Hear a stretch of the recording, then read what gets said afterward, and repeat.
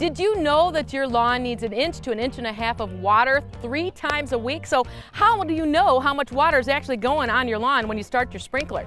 Well, first of all, you need to know how much pressure is coming from that hose and also what kind of a sprinkler you have. So I have a trick for you.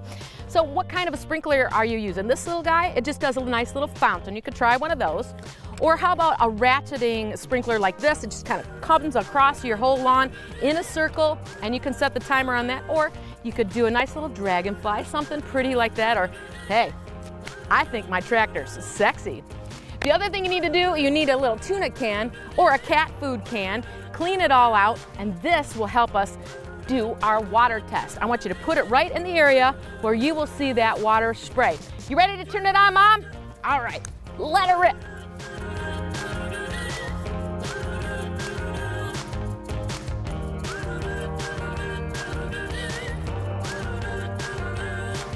Okay, you can hold it up, Mom.